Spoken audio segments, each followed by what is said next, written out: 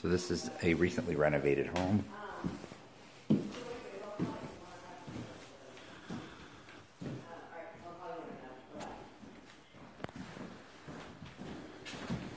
I'm taking a video because the people, this is her parents that are buying it. Oh, fine. So I'm just, awesome. so that they... Now, do you live in Mashpee? I live in Marstonville. Oh, cool.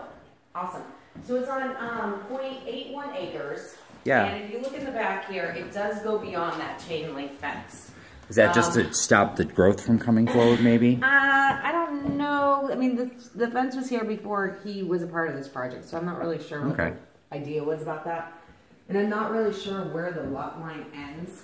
But what I can tell you is it abuts another property, like a big parcel on 130. Right. So I don't think anybody could ever build anything back there because somebody else owns a couple acres and that abuts this property. So you got a first They, floor they did bedroom. Exterior paint, interior paint.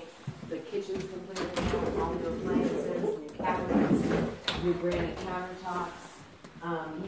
He has these for, you know, if people want the fixtures, he's got these fixtures. So he's still got a couple things he's doing, you know, there's still a couple of odds and ends. But let's see, he's got a new heating system. It's the Navian, it's the tankless. okay. It's 98% efficiency.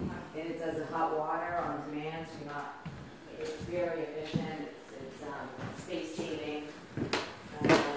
Sorry to, I'm listening to you. I'm just trying to. Okay. Keep going. Do what you need to do. All right.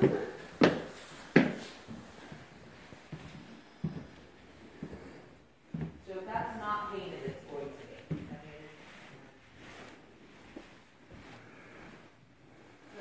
Bedrooms are decent size, Larry. Not huge, but decent. The tub, you know, this was built in 97, so. Well, this one's actually quite a big room.